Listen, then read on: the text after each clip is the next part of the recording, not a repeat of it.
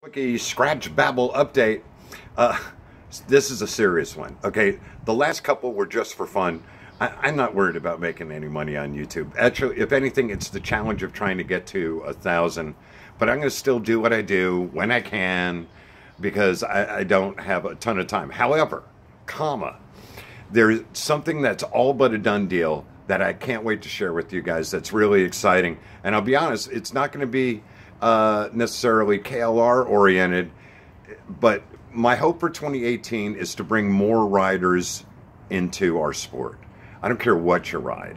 I'm staying on this thing, and I hope to add something to it. But I've got something in the works that's all but a done deal that I think is going to be a lot of fun. It's definitely going to be a challenge. I have no intention of doing anything with this channel as far as getting away from it. I love this. It's fun. I enjoy it. And the money doesn't mean anything. I was very tongue-in-cheek about the money. $100 over a year is not going to hurt me. And does it help? Yeah. I mean, if you can make $100 in a year doing something that you didn't expect to get paid for. But truly, it's not about the money. It really isn't. I have a blast doing this.